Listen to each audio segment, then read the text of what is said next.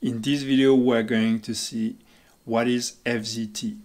So FZT is not a new bubble tea flavor, okay? It is the FlipperZero application that gives you the ability to have remote access to your FlipperZero user interface.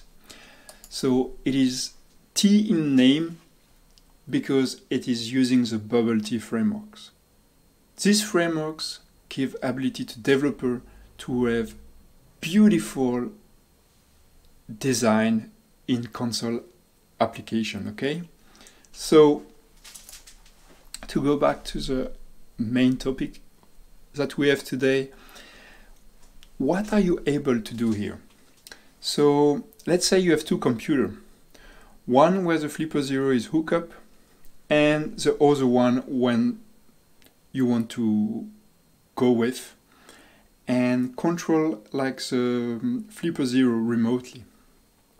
So let's say your FlipperZero is plugged on a computer on your local area network or remotely via VPN, over the air with like 3G router or stuff like that, okay?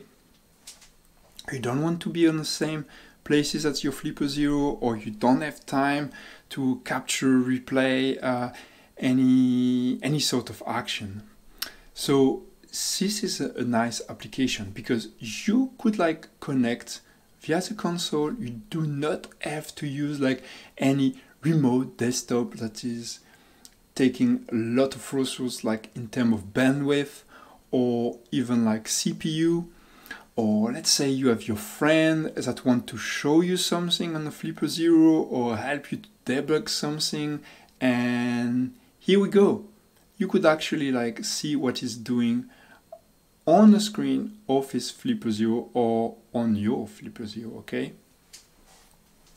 So that's what I have thought for like the kind of usage, and let's see.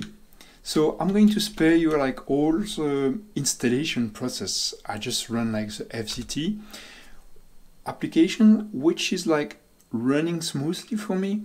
I do not even have to specify the port. The reason is why I only have like one FlipperZero connected to this computer, okay? So here that's my Unix box, okay? And yeah, one FlipperZero, one serial interface, that's it.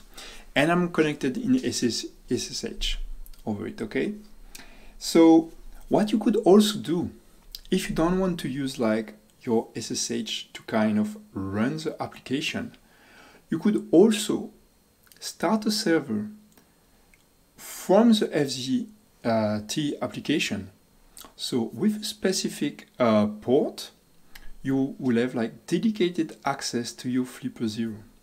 So I feel that is really interesting if you like to have like your FlipperZero running all the time and just access it remotely, okay?